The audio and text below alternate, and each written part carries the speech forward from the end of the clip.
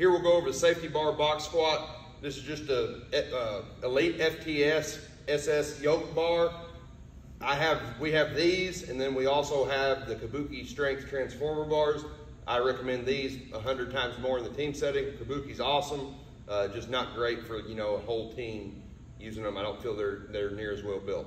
I get everyone doesn't have these, but a lot of schools do, or a lot of schools do have the means of getting these.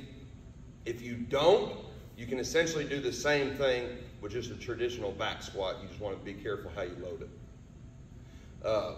If you need any more info on these, be glad to give it to you. Be glad to get you in contact with people who sell them and who can get you a deal on them. Now, like I said, just the safety bar box squat.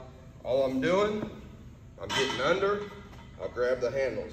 Just like we talked about or are gonna talk about in the sumo deadlift, I want a wider than normal stance. So again, when I first saw this, I thought, that stance looks terrible, that's not very athletic.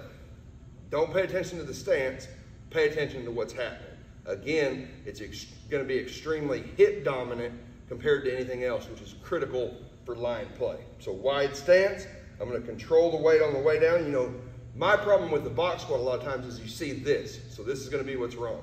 They squat down, boom, and they touch and drive up, they just compress their spine, all right? I wanna take it slow on the way down.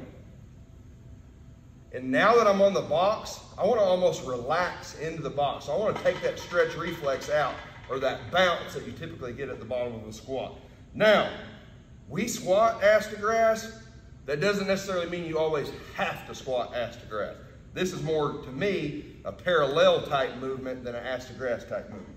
So I've relaxed into the pad. Now I'm gonna drive up. What is line play? I go from nothing to producing force like that. So here, I'm nothing, and now I'm gonna produce force fast. I'm here, boom, drive up. I'm down slow. I'm in my stance, just like in a play. Now I drive up. It's all hip dominant, it's all training what you see at your position. So you're here, bam. Down slow, drive up fast. Again, we use it for a bar speed type movement, a quick force type movement. You may use it for a strength movement. I just stick to kind of a traditional strength exercise. That's just my opinion.